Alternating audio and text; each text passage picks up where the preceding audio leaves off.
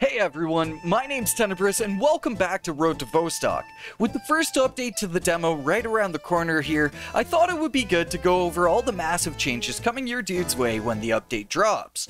Road to Vostok has undergone some huge changes to the core game over the past 6 months, and today we'll cover them all so you can know what you're in store for in just a few short weeks from now. With over 16 new additions, a large number of them being drastically game-changing, this update is shaping itself to be not just Demo 1v2, but Road to Vostok stepping into a more serious iteration of itself, showing itself as the upcoming best hardcore FPS game to grace the market. We've got everything from a new inventory system, wintertime, new weapons, and high-quality audio to go with them, and so much more. So today, let's dive into all the changes coming in Demo 1v2 of Road to Vostok.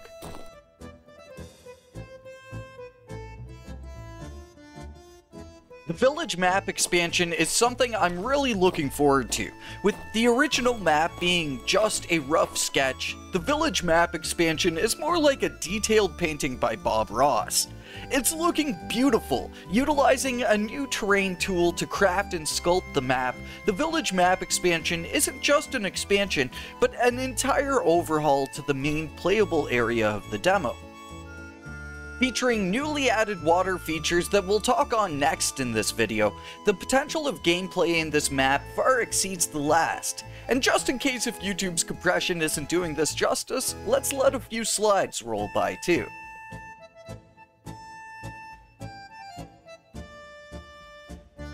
With these new water features comes the ability to interact with them as well, allowing for freeform swimming, simulated buoyancy, and a host of options to allow water to be either nice looking and performance intensive, or more streamlined for lower end PCs. And with this new water system, we also get better looking puddle shaders too. But drifting away from the new water system, the audio has gotten an entire overhaul here in the game, firstly with new ambient zones and realistic reverb.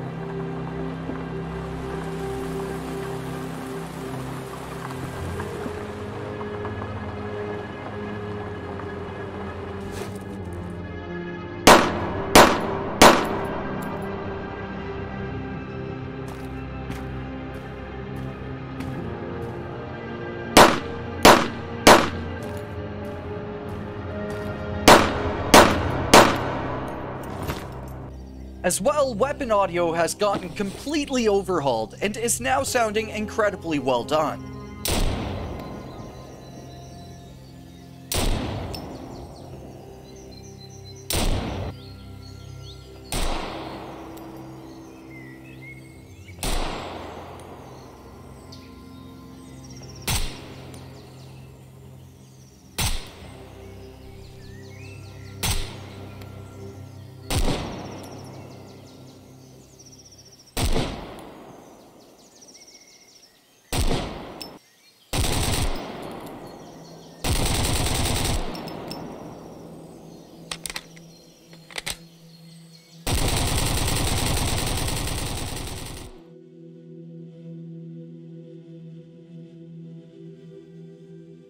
Then there are the new weapons, which brings the total of guns in Road to Vostok up to 14.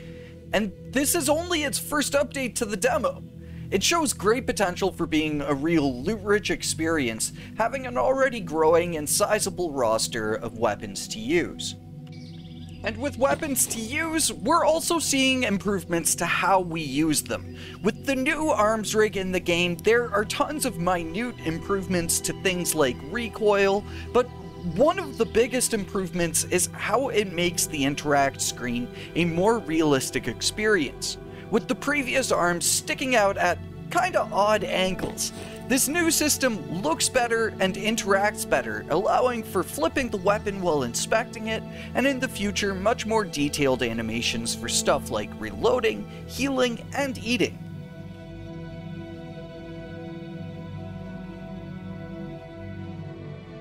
Now let's cool down from all this weapon stuff and talk about the new season, which will bring its own aspects of immersive survival. Wintertime.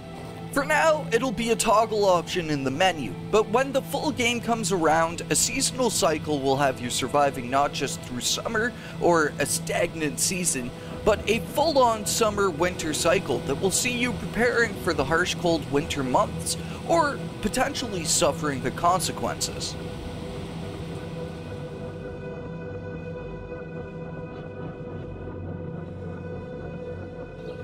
With the new inventory system, it's become so much more robust, with the ability to pick items up and switch them around, flip and rotate them, and seamlessly transition them into storage containers.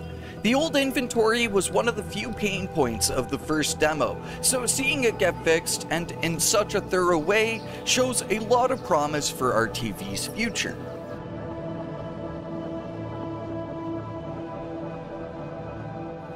And alongside the inventory, we'll also have the full-on equipment system, allowing us to equip items like coats, backpacks, and even a plate carrier, though the last one might be pretty rare even in the demo. The whole inventory has undergone such a massive evolution, from a simple click-based inventory to one that's immersive and reactive. And to top it all off, your character preview will also fully update with every item you place on your character, and in the future, your player model will change based on what you're wearing. One of the more fun things to mess around with that will have a huge impact on how we explore locations in the future, Road to Vostok will feature climbable ladders. Take that, Escape from Tarkov! No, but on a serious note, these ladders will be great to see how they're used and expanded on with the upcoming maps, from hidden locations to neat structures like the tree fort. Climbing will be just as cool as the water system for how it will expand on the world of Vostok. And going side by side with how we'll explore things, night vision goggles will aid with nighttime exploration and combat. For now, it's a toggleable feature, but in the future, we'll have to find our own NVGs properly in the game world. Items like plate carriers, high-end weapons, and high-tech stuff like night vision goggles will all be pretty hard to obtain in Road to Vostok when it's out properly.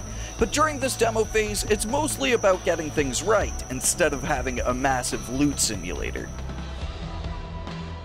But there's still going to be so much more about weapons along the way too. With the attachment system coming to this demo update, we'll see the interaction screen actually become interactive.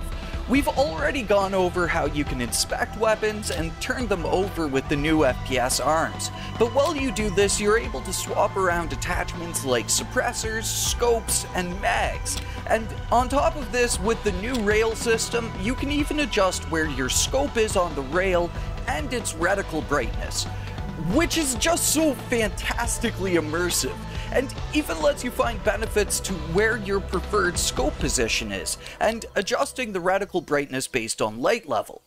The attachment system is one of the real highlights of how interactive RTV is, so I'm very excited for everyone to get their hands on this feature, specifically when the demo comes around. And to top it all off, just like with our weapon selection, there is a growing list of attachments to go alongside them. A bunch of them are attachments I haven't gotten to use yet in RTV as well, so I'm really stoked to go through all of these when the demo lands in the next few weeks.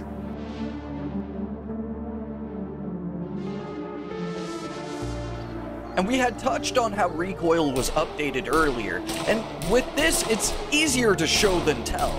But essentially recoil just feels much more natural, the weapons behave much better, and it overall is becoming a really excellent recoil system.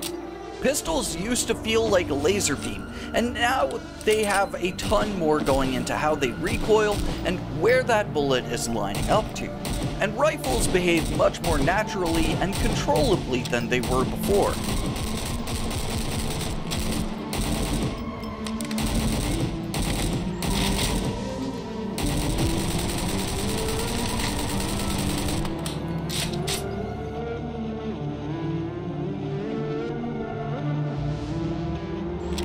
And a small but nice feature to come along the way, canted aiming. We could switch our aiming fluidly and on the fly, and this will open up room in the future for further attachments and just adds a ton of cool points to the game. Plus, you can aim canted with any weapon in the game, which you just don't see enough in video games. Usually with canted aiming being related to a sight, in RTV it holds a bit more realism, with canted aiming being a method of holding the weapon instead of just an attachment.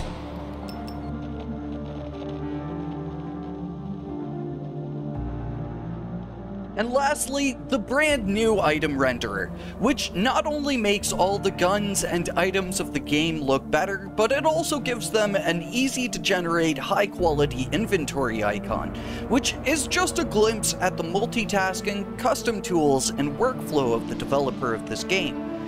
Killing two birds with one stone metaphorically happens with each step of the project, sometimes multiple times over. It's actually really impressive to watch happen from the outside. So with Road to Vostok on the cusp of greatness here, I want you all to stay tuned for the announcement of Demo 1v2. As I said, it'll be announced within the next few weeks, and the wait after that will be right around the corner. So stay tuned for everything related to Road to Vostok by subscribing to stick around. But for now, I want to say thank you all for watching, and I will catch you all in the next one. Until then, peace.